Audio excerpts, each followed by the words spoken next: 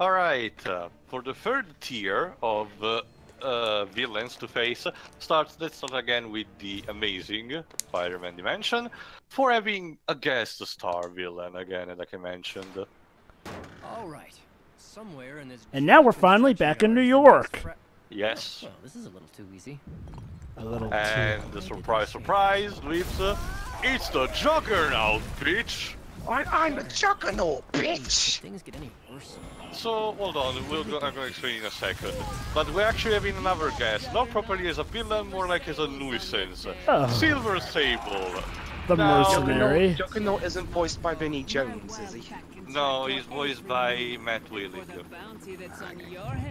Reprising from something, I think. Yeah, basically, Vinnie Jones played him in X-Men 3 The Last Stand. So Spidey's logic is, of course, let the two go at each other. But the problem is that Juggernaut picked the fragment, so he needs to get it back. Of course. Problem is, Silver Sable is a bloodthirsty mercenary. Depending on the right. Is he Silver Surfer's brother or something? Brother? She's a girl, twins. That's sister, sorry.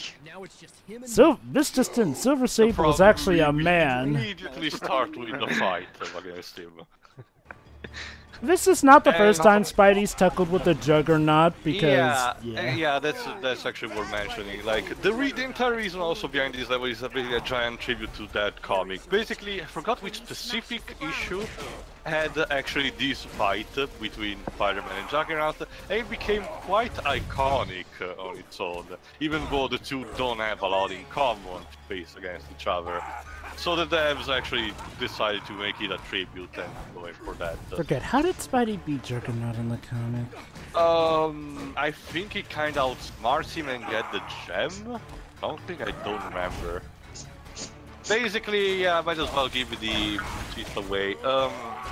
The character of Juggernaut, aka Kain Marco, actually was created in 1965 by Stanley and Jack Kirby, so the two main people at Marvel, as essentially one of the main villains of the X-Men, although he's not a mutant per se.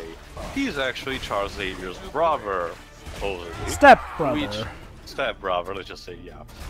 During an expedition in South America, he stumbled upon a mystical temple with a specific blood-red ruby called the Gem of, help me with the pronunciation, Jova, Cyttorak, whatever its name. Essentially a Chaos Emerald, call it that. Which granted him essentially invincible strength and endurance. The only thing that's his actual weakness is actually mind control. It makes him a bit stupid and susceptible to telepaths.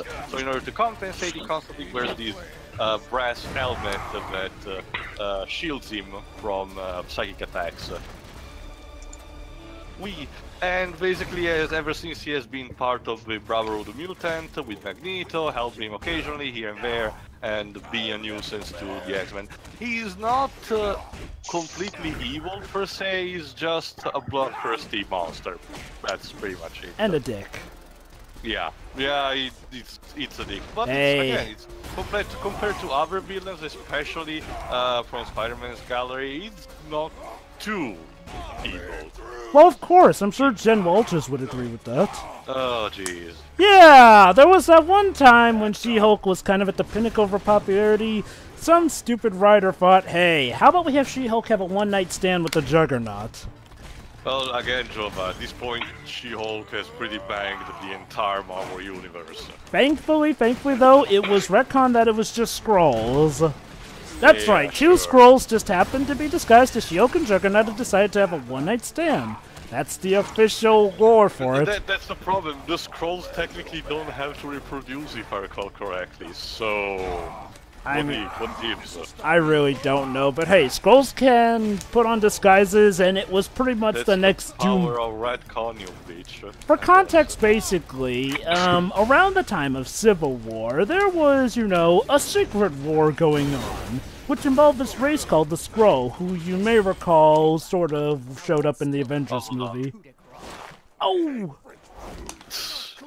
It means you're out of here. Jesus. Oh! You're fired. So, However, we kind of do need minions to fight in this case, so that's why Silver Sable is here. Another bit of history. Silver Sable is essentially a mercenary. She's mostly associated with the Heroes for Hire, so Iron Fist, Luke Cage, and Daredevil and all that jazz. She's essentially a spoiled rich girl that she inherited from her father. The so-called Wild Pack, which is a clan of mercenaries that essentially collect bounties around the world for the sake of moolah, basically. In this case, she's after Juggernaut, but for some reason now Spidey has a bounty on his tail, probably given from James Jonah Jameson. So, pro the level, we'll have to fight the pack, sadly. Maybe this one's not from J. Jonah Jameson, since I think this was around the time where J. Jonah Jameson had more morals attached to him. I don't know. Considering, well, I don't even know what part of continuity may be setting, because remember, all these construction yards are essentially at the base of the Oscorp building. The Oscorp building is being rebuilt around this time. Let's see, if this was made around the time of that What If J. Jonah Jameson Adopted Peter Parker story, then this is back when they actually retconned his reason for hating Spider-Man to make more sense than he's good and I know it and I'm jealous. That was his original reason for it. Kind of petty. Thankfully, though, these days they go with the reasoning that basically, back when he was a reporter, J. Jonah Jameson had a lot of run-ins with masked folk, including, of course, the KKK, which is why he generally does not trust guys in masks. Because at this point, most of the Marvel Universe, superheroes actually do work without masks, or pretty much have come forth about their identity, even currently. Like, Spidey's one of the very few who actually has a secret identity at this point. Pretty much. It's so ironic considering the fact that after so many years, whatever Civil War tried to accomplish actually managed to happen anyway. So... Well, thankfully without having to be as despicable as Civil War. Yeah. Well, that's a problem, Pedro, also. The fact that at the end of the day, whatever Civil War tried to accomplish was still bad, and it still managed to come to pass no matter what. You know, the sad thing is that there's actually a comic where a hero does discuss with Peter, maybe it would be better for you to just come clean with your identity. I mean, practically everyone's come clean with the identity thing at this point in the Marvel Universe. Heck, some even benefit better from it. We cannot have that. So, yeah, anyway, back to the Juggernaut. The Juggernaut's overall power scale and setting is that basically he's unstoppable, essentially. Yeah. As in, he can't be stopped. The unstoppable Juggernaut, so yeah. Which is why he actually fought to a tie with Hulk. Yeah. Well, but that's the thing. Hulk in the comics at this, well, not at this point, but at least around that time, was at a point where everything that was fighting him essentially made him stronger by reaction alone. Essentially, Hulk became stronger and stronger, whatever the more tougher opponents happened. The only one who managed to stop him in World War Hulk was Sentry, and even that fight was like a draw at the end. So that was that one time Spider-Man beat him because, again, Spider-Man popularity. Yeah. And they even had way back in the day that fated duel of what's stronger, Hulk or the Thing, because they kind of at that point we were very similar characters, so the fans were demanding a clash. It was even to the point where the Thing could actually turn back to his normal human self. Yeah. And then there was oh, go on. So basically, we're turning Marvel Comics into professional wrestling. Fans want to see these two go at it, so let's let that in. Pedro, you should have seen the DC versus Marvel Comics events. Like, let's see, one time they had Superman against Captain America, second time they had Superman against Hulk. And here I thought comic books were supposed to be a storytelling medium, but hey, what do I know? Hey, if it's any consolation... Remember, Pedro, as soon as someone discovered that heroes fighting each other instead of the bad guy was more profitable, everything went downhill somehow. If it's any consolation, after one of the DC and Marvel crossover events, they then had a neat event where basically heroes got... Basically where they got fused into composite characters from each. Like we had Wolverine merged with Batman, Spider-Man merged with Superboy, Storm merged with Hobo, sorry. And Storm merged with Wonder Woman, which was pretty freaking awesome, I'll admit. And Captain Marvel fused with Captain Marvel. which turned into Captain Marvel. I'm still looking for. I'm still looking forward to see what if there's going to be a Howard the Duck movie in the MCU. What exactly could they even do with that? Who knows? Maybe Phase 4. At this point, if anything is going to happen, from what people may speculate, Phase 4 may actually open the gates of hell, for all you know. I mean, you know, they gotta up the ante somehow after Avengers 4. They'll probably make it like, considering the concept of Howard the Duck is ridiculous as all hell, it probably fits very well. I think make it probably one of the most comedic ones, kind of like the Guardians of the Galaxy, because it's such a... Howard the Duck is such a silly, fucking ridiculous character. That well, trying to do, because the big problem with the... Sorry, go ahead. Trying to do with what the George Lucas produced movie, like, where it took itself way too seriously. Basically, if you don't know, most of the stories are that were comedic in tone, but we were still treated like investigation mysteries. Hold on. So kind of like... Time for a slow...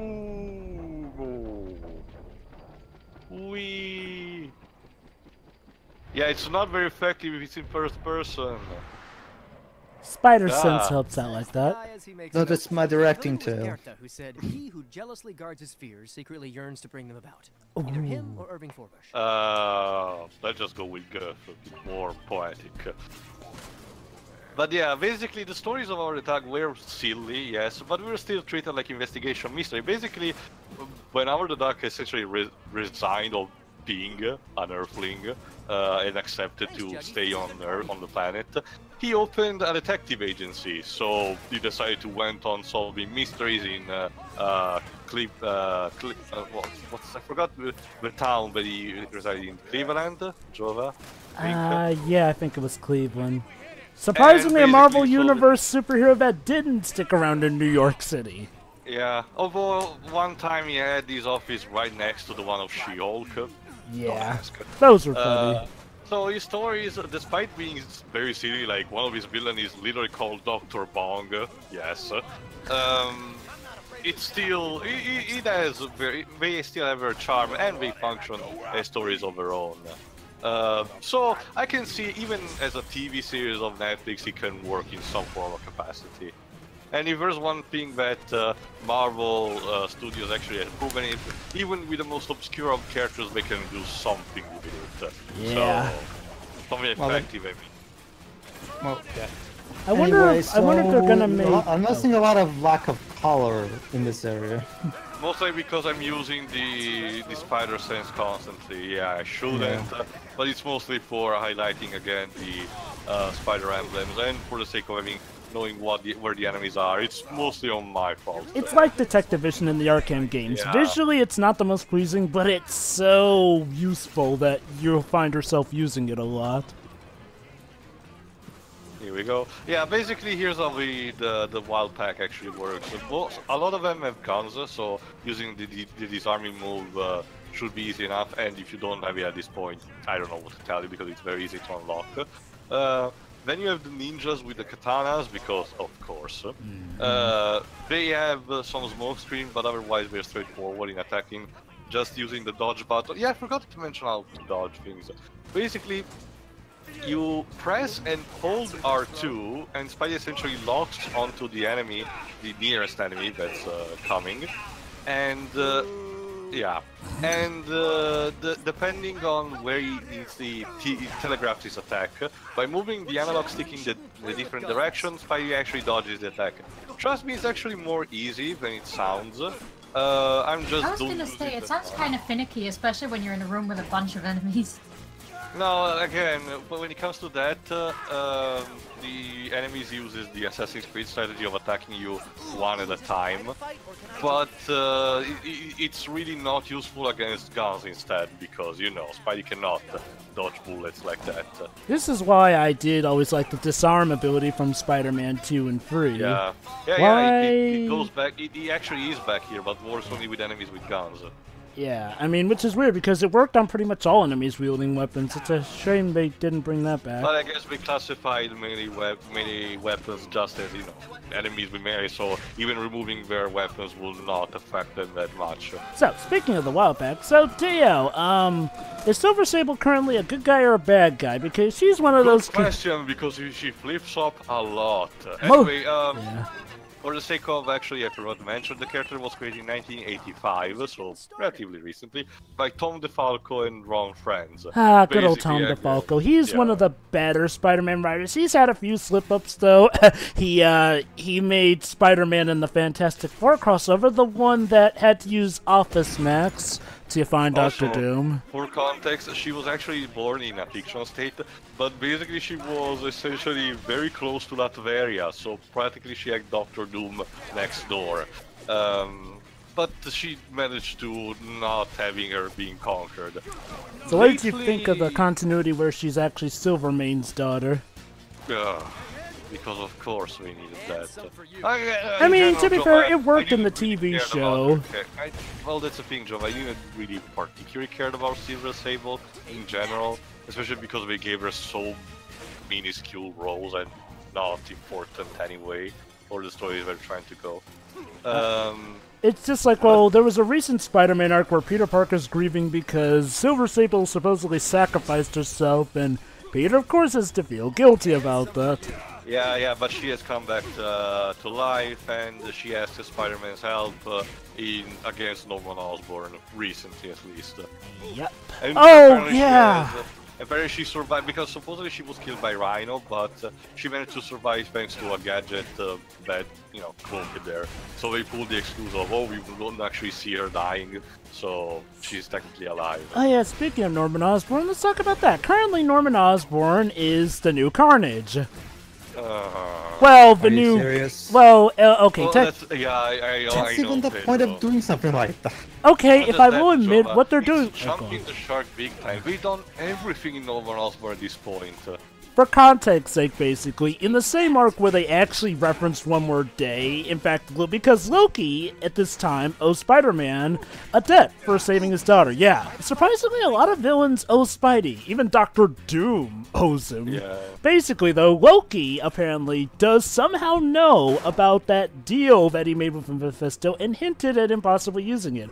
Of course, even though Marvel hinted at it, he didn't use it for that. He just used it to save some random guy. But anyway, in that same arc, Norman Osborn has gotten his hands on the Carnage symbiote. At this time, Norman's kind of a bit disfigured because of some goblin overdose stuff that had to do with Superior Spider-Man. More on that later. But basically, at this time, Norman's logic is, I'm crazy enough to control the Carnage symbiote. And it works, actually. He actually manages to cut a deal with the Carnage symbiote. It helps you say stuff. Who has fire moves now? Yep, the Carnage symbiote has fire moves now. Dio, okay, basic logistic in case you're one of the 3 people who actually don't know about this. But I think I already mentioned back when talking about Ultimate Peter in this case. The symbiote is an organic alien life form that essentially gives you superpowers but tries to take control of your mind. He has only 2 major weaknesses, sound waves and fire. You want to know the sad thing is, like, with Venom, while Venom is more resistant to fire but still gets weakened by it, sound is his bigger weakness. It's the Carnage symbiote who's actually weaker to fire than he is sound. In fact, that was exploited during Maximum Carnage. I mean, okay. Oh, but it gets even better. As of now, Norman Osborn has beaten Peter Parker to a standstill. So what does he do? He leaves him alive, basically threatening him, saying, okay, from now on, you're no longer Spider-Man. I see you in the mask, and I will kill you and everyone you know and love. So, Norman, this is Peter Parker, the one guy who has fooled your plans, the one guy who's always seen through you. I mean, okay, yeah, he technically didn't stop you while you were Iron Patriot and in charge of the Avengers, but to be fair, that was when you were not really in his city anymore. The point being, you think you can control Spider-Man after, you've already killed his girlfriend, tried to kill his wife at some point, supposedly stole and killed his daughter. With Gwen Stacy, but that's another time. And that's still canon for some reason. The point being is like, well, Norman, you left Peter Parker, Spider-Man, alive, and just threatened him. Like, if there's ever any evidence that he is flipping insane, there you go. Question. Are we even trying at Marvel Comics at this point? Remember, Tio, Dan Slott was hyping this up because this is supposed to be his big final hurrah. And don't get me wrong, Michael, there is some cool execution with Norman Osborn wielding the Carnage symbiote. But seriously, he's letting Peter live? Like, I'm sorry, even the Joker sometimes decides that it's time to try to kill Batman, just to be random. So, at this point, Marvel Comics is nothing but a collection of fan fiction, bad fan fiction. Yeah, like, aside from the movies, well, I would say the video games are non-existent at this point, supposedly. Oh, there's the upcoming Spider-Man video game, obviously, but I mean, aside from that, unlike before, there are not many licensed Marvel games. Uh-oh. I don't like how he's welcoming us to go fight him.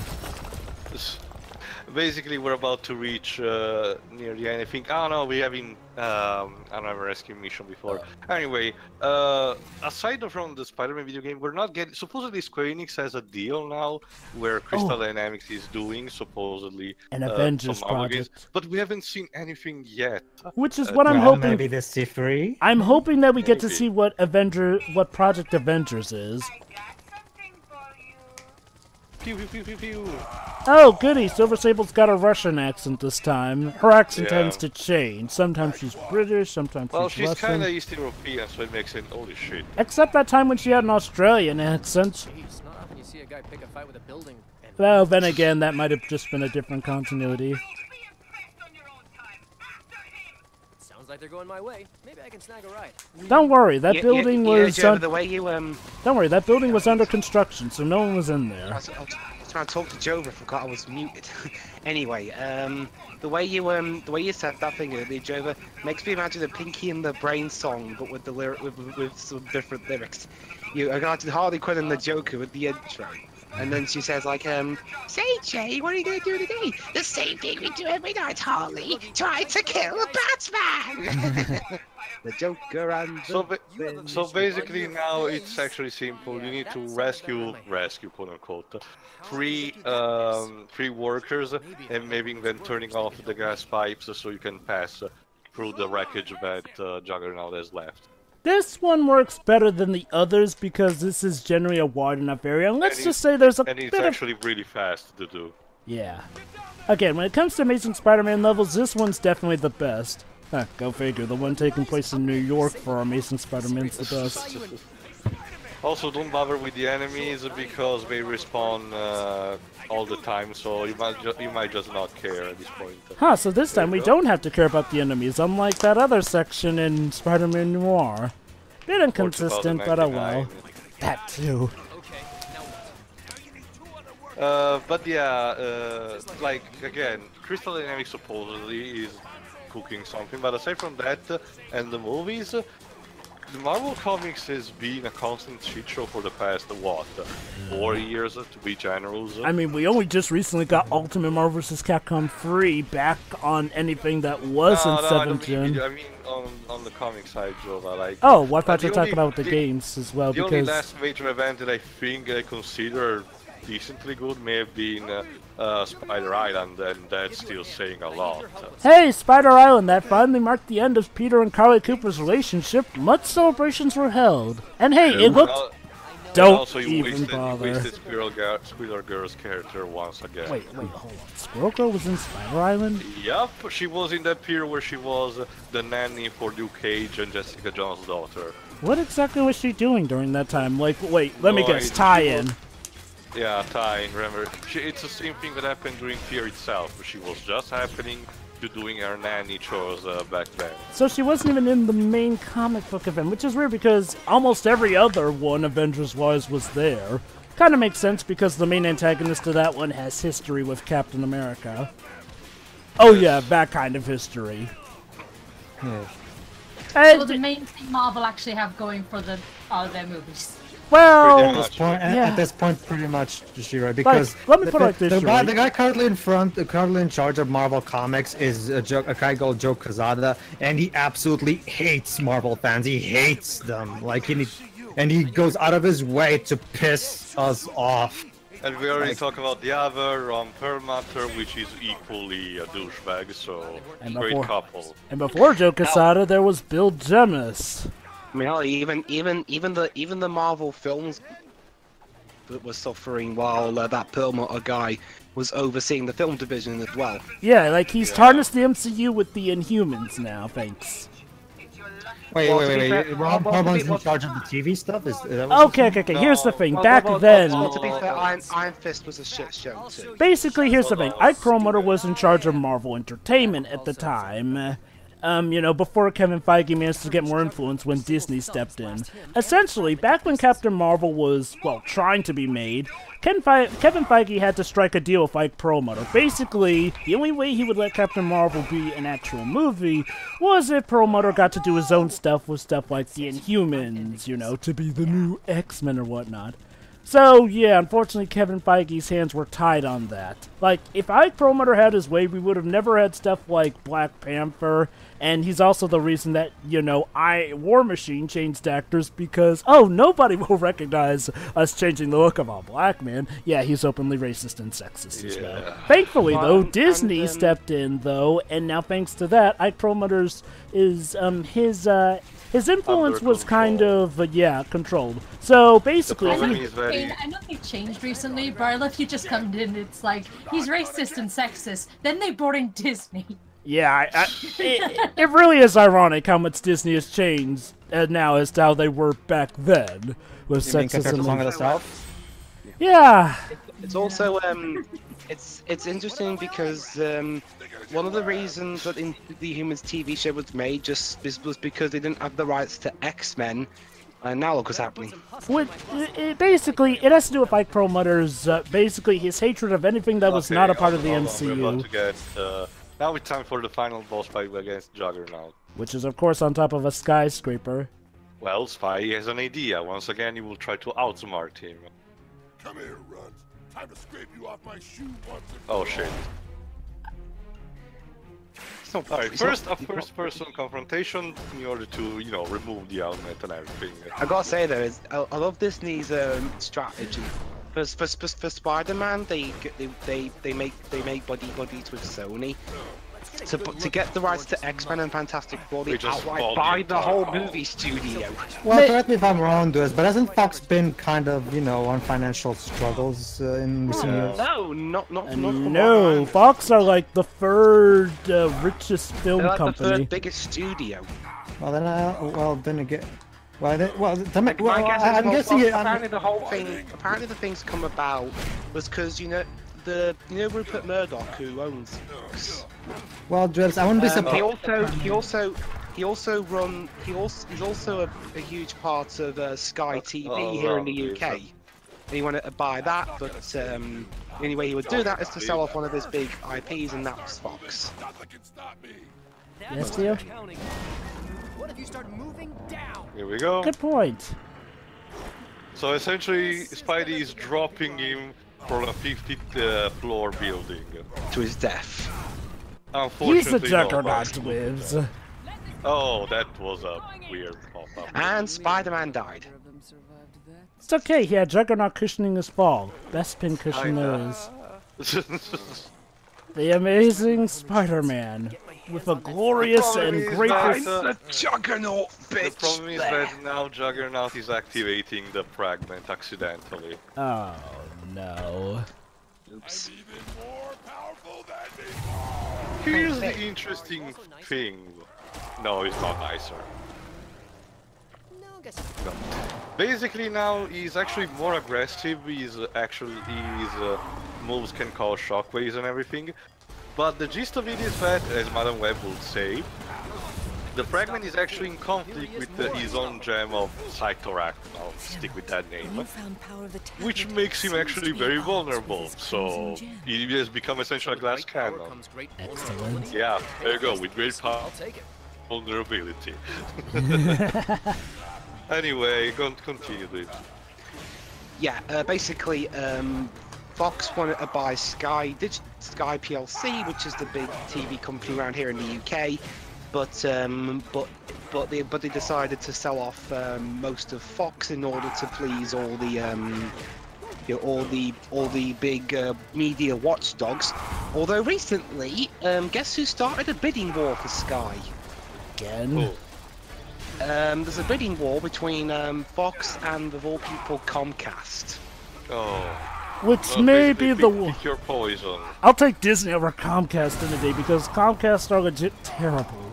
Which is interesting because Comcast to us Brits is like it'd be like trying to ask an American what BT is. They wouldn't know the answer. Yeah. Well, round and around and around she goes. Boy, Spidey must have been working out to swing the Juggernaut like that. Yeah. Although General Electric's apparently a thing around here, so that's what we know. Also, he totally stole Hulk's thunderclap over. Don't worry, Hulk will beat him up for that. Yeah, basically, America's taking us over.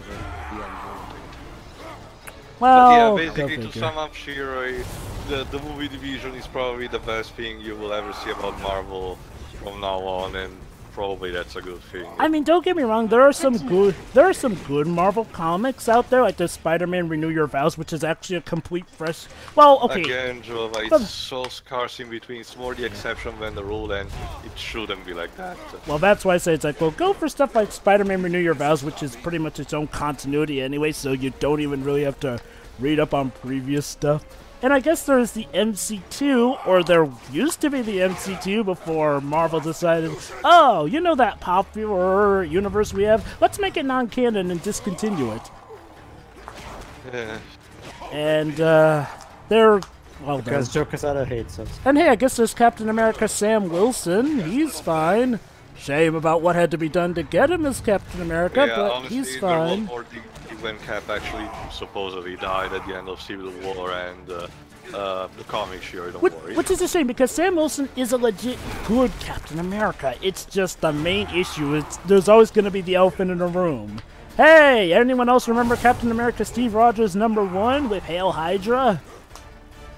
Yeah. God dang it, Secret Empire. I'll just enjoy the MCU. I mean, okay. The sad thing about stuff like Secret Empire was like, well, that would have been a good take for an Elseworld story, but no, it's the actual canon mainline continuity. I can just imagine. I can imagine the outrage if for some reason they start incorporating the more questionable recent Marvel comic plot developments into the MCU. Well, apparently from what I can tell you is that from what we know so far, apparently they're changing Captain Marvel's origin in the new movie, which is, to be fair, yeah, let's just say that Captain Marvel didn't have the best origin story. Well, the Captain Marvel movie is apparently going to take place in the 1990s. Makes sense. Makes sense.